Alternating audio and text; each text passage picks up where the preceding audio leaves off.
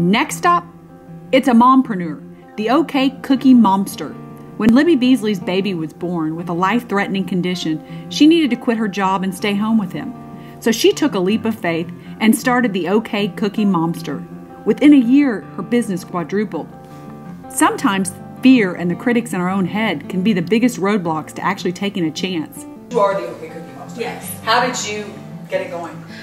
When Sam was born, he was born with a cranial deformity, and he had to have his skull removed at 6 months and put back on. Oh my stars. And fixed. So I needed something that would allow me to take him to all of his appointments. Because you had a day job. Yes. And I just kind of taught myself how to do this.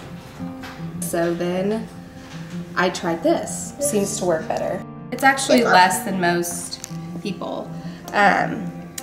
And if I wrap them, like these are going to be individually wrapped with a ribbon that matches for party favors. Any kind of cookie cutter anybody wants, you have, right? Any kind we can do. You can do. You're getting a Tulsa driller. Tulsa driller, yes. And so you've got a guy that you can have make special Cookie cutters. Yes. I found something that I love to do and that I could do from home and I could take care of him. And your business has quadrupled since? Yes. And what do you do about naysayers?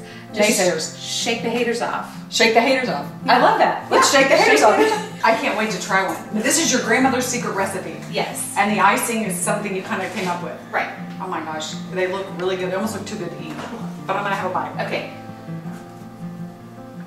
Oh my goodness, Libby, that is so good. Good. That really is. That's an exceptional cookie. It's worth it. OKCookiemomster. Come visit me at flythecoop.tv or Fly the Coop on Facebook.